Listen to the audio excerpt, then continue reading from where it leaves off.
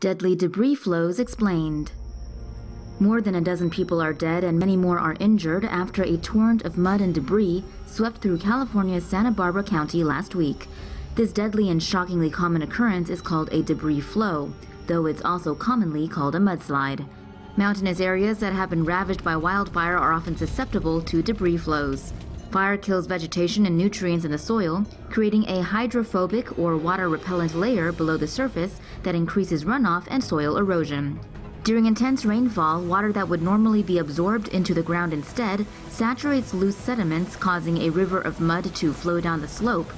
Debris flows grow in size as they pick up boulders, trees, and other debris, and are powerful enough to uproot or destroy entire neighborhoods. Many of the deaths in Montecito reportedly occurred while most residents were asleep after heavy rain fell in a short period of time around 3:30 a.m. Here are more deadly flows. Sometimes your only option is to run. When a volcano erupts big time, it spits out a fast-moving and incredibly destructive mass of material known as a pyroclastic flow.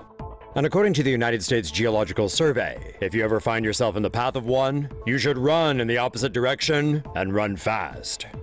Pyroclastic flows are made up of a basal flow of volcanic ash, lava, rock, and gases, which move beneath a cloud of ash. Their temperatures can exceed 1,000 degrees Celsius, and they can move at 700 kilometers per hour. Typically, pyroclastic flows move downslope, but they can go uphill when the ratio of gas to ash is higher. This is known as a pyroclastic surge. These dense pyroclastic surges can even move over water. Pyroclastic flows generally destroy everything in their path, including vegetation, buildings, and people. There are generally two kinds of pyroclastic flow. The first type forms when an eruption column cools, and the ash becomes too dense to maintain an upward thrust. The second type is rarer and occurs when so much pressure builds up inside a volcano that it erupts laterally and boils over. The last known example of this is when Mount St. Helens in Washington State erupted in 1980. So there you have it. If you ever happen to be near a volcano when it blows its top, now you know what to do. Massive landslide caused killer tsunami. Researchers say a mega tsunami that devastated a Greenland settlement in June was triggered by a landslide. On the night of June 17th, a landslide hit Karat Fjord on Greenland's west coast. The landslide was so large, it produced a seismic signal that suggested a magnitude 4.1 earthquake.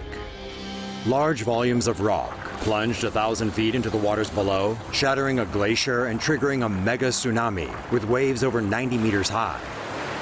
The tsunami devastated a nearby fishing village, washing away 11 houses and leaving at least 4 people presumed dead.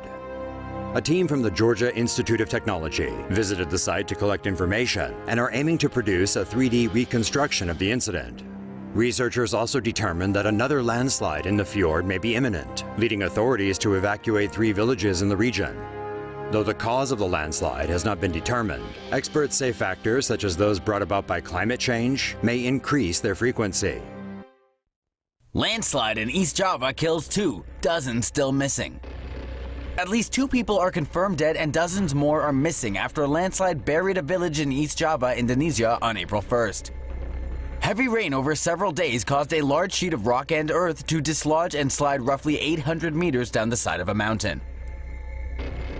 There were warning signs. On March 26th, residents in the area reported seeing a 15-meter-long crack on a cliff above the village expand to 20 meters. The alert went out and residents began to leave for safety the same day. However, many returned over the following days to harvest ginger from their fields.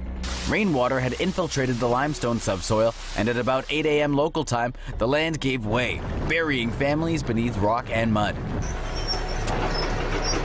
7 excavators were sent in to clear the debris. In some places, the earth was 17 meters thick. Officials say the clear-up and recovery effort could take up to a month, depending on the weather. Initial rescue teams were obstructed by traffic jams caused by people flocking to see the landslide. According to Indonesia's Antara news agency, at least 26 people are still missing. Bali's Mount Agung is ready to go bang. This is Bali's scenic Mount Agung volcano.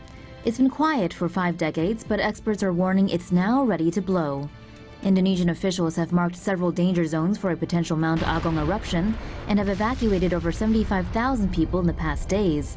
According to The Guardian, hundreds of tremors have been noted near the volcano each day. If this trend continues, experts expect an eruption is imminent.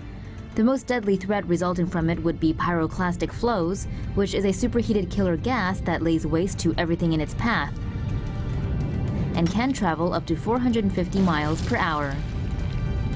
Check back with Tomo News for more on this developing story in the coming days.